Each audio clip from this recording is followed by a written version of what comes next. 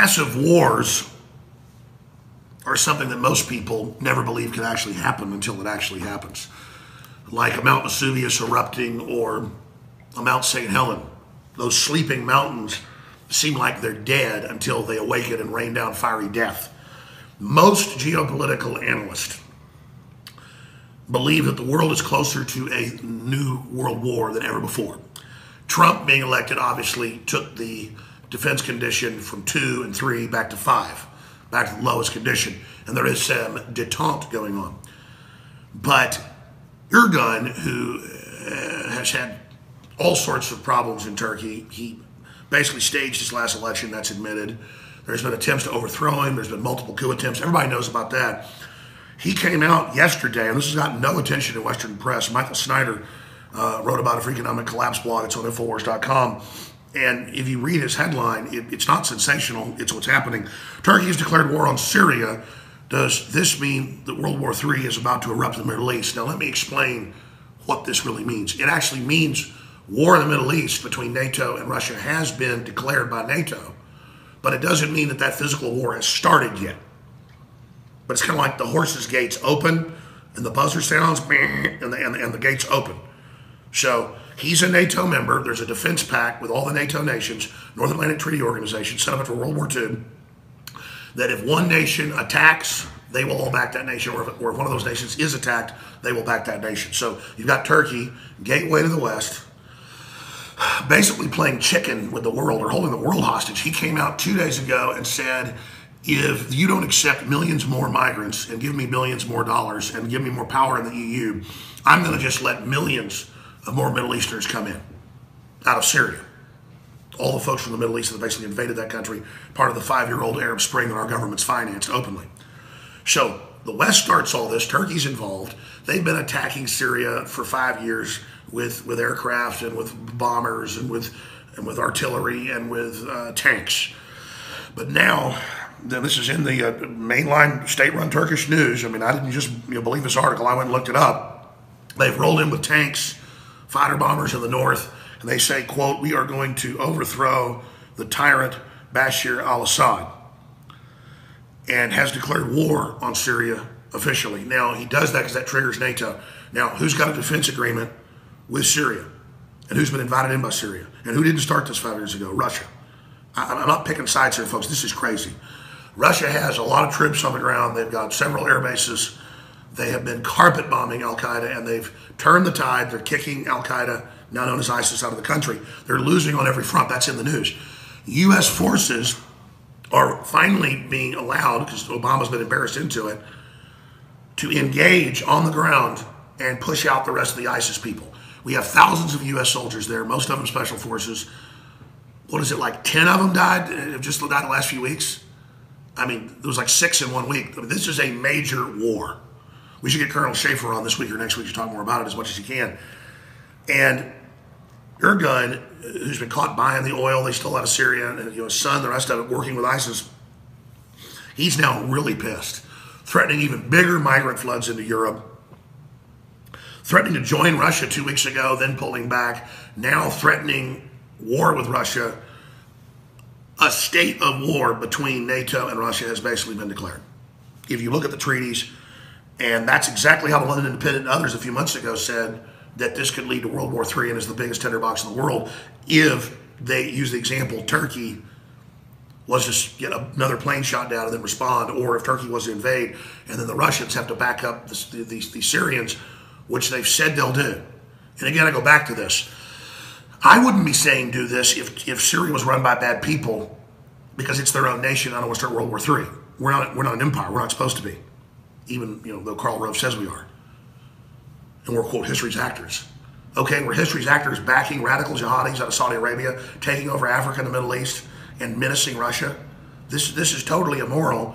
And the West started all this. Then when they're Somalis and Syrians and others stab people at grocery stores and shopping malls and colleges, we're told they're not jihadis, and don't say that or you're a racist. It's all about breaking our will and conditioning us to put up with anything. So here's your real headline. NATO is now in a declared war with Russia. It's worse than Turkey has declared war on Syria.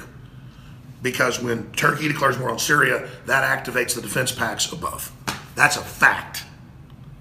Now, the New York Times will call that fake news. The same ones that lied us into war with Iraq when it was Saudi Arabia, bare minimum, hit us on 9/11. The same ones that told us, that Hillary had a 97% chance of winning. No. The main analysts agree that this is now a state of war, okay? And that there would be this type of event that could trigger it at any time. So let's get some attention on this. Let's get this covered in the news. Call your newspapers, folks. Call your TV stations, your congressmen and women, and say, do your job. Pull Turkey back from this. We've got nuclear weapons, by the way, in Turkey at 2 different air bases, and we've given them so many weapons. They've got one of the largest militaries.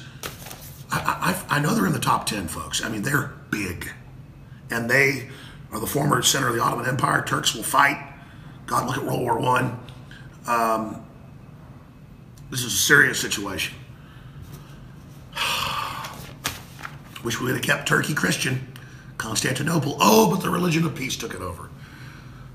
We're not migrating and taking over their countries. They're taking over our countries. And we're paying for it for over 1,000 years. Nothing against Muslims in general, but man, I'm not trying to conquer you. So stop trying to conquer us. And he says that. He says we're going to conquer you with migration. Go read the article. It's on Infowars.com. And also hit your knees and pray to God that we continue to have detente and push back from what is the brink of a chain reaction that could lead to a wider worldwide war. Because the Russians hit back, NATO hits back, and then it goes from unconventional, asymmetrical warfare to conventional warfare, and then it goes to nuclear warfare.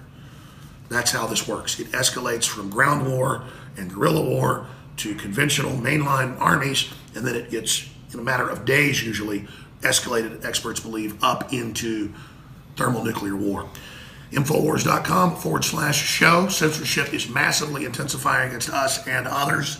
So please don't take these videos and articles for granted. We don't take you for granted.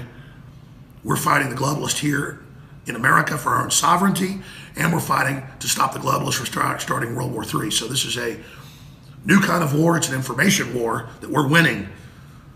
We've got to use the info war and truth, our secret weapon, against the globalists because they want a global crisis ahead of the economic collapse they're engineering, and that's very, very clear. So we are in incredible times. And Donald Trump's right. The answer to this is Americanism, not globalism.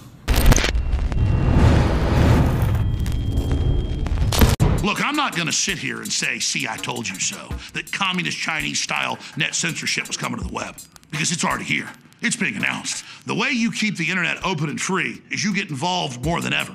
Go to Infowars.com/app. A new battleship in the fight. Infowars Live, available right now. We're looking for a crew to man it. You gonna sit down and play games and be a trendy? Or are you gonna be part of history? Don't sit by and let the internet and free speech be stolen from you. Take action.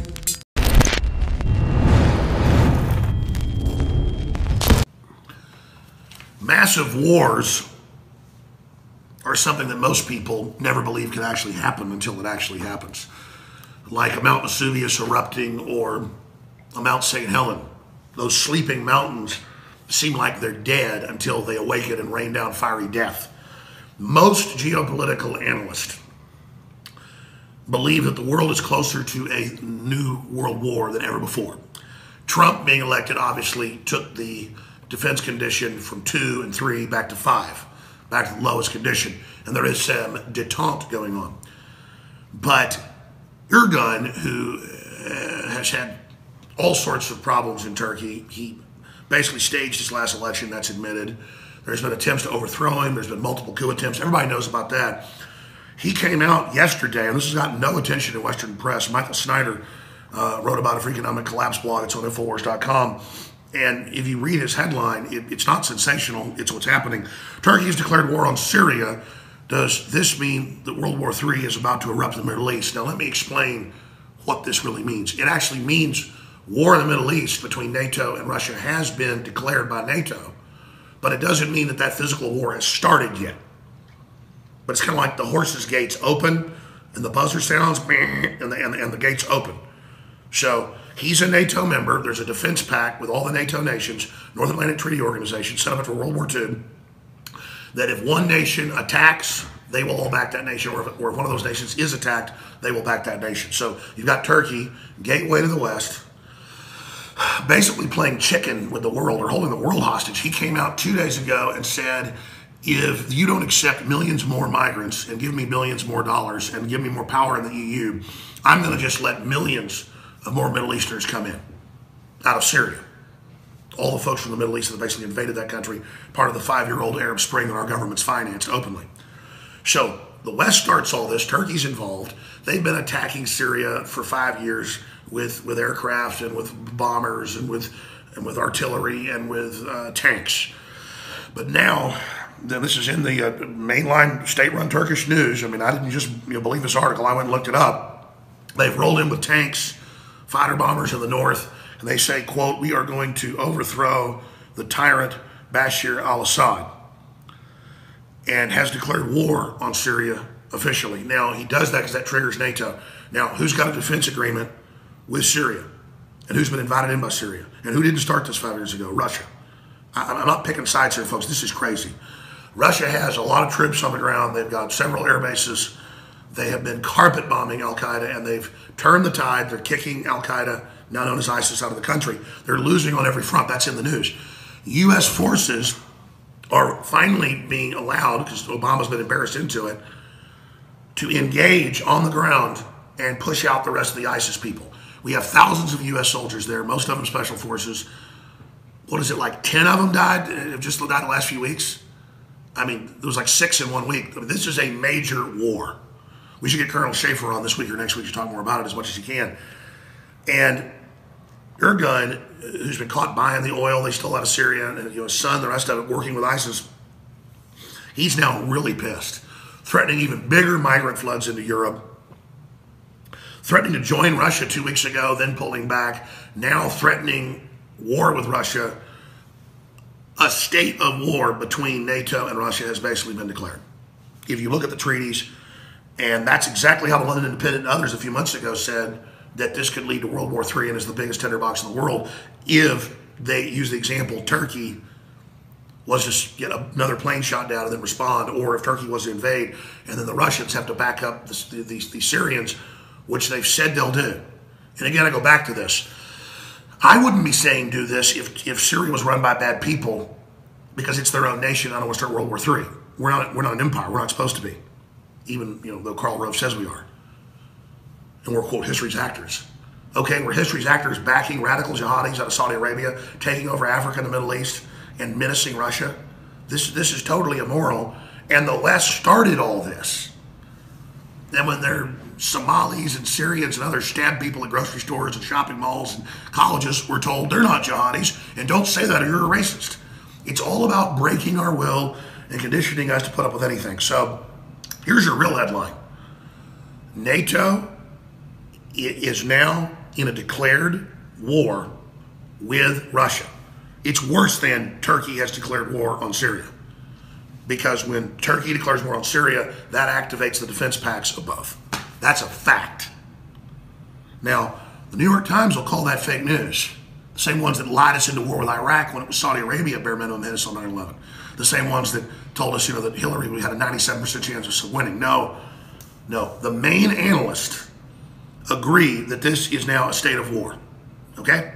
And that it would be this type of event that could trigger it at any time. So let's get some attention on this. Let's get this covered in the news. Call your newspapers, folks. Call your TV stations, your congressmen and women, and say, do your job. Pull Turkey back from this. We've got nuclear weapons, by the way, in Turkey at 2 different air bases, and we've given them so many weapons. They've got one of the largest militaries. I know they're in the top 10, folks. I mean, they're big. And they are the former center of the Ottoman Empire. Turks will fight. God, look at World War I. This is a serious situation. Wish we would have kept Turkey Christian. Constantinople. Oh, but the religion of peace took it over.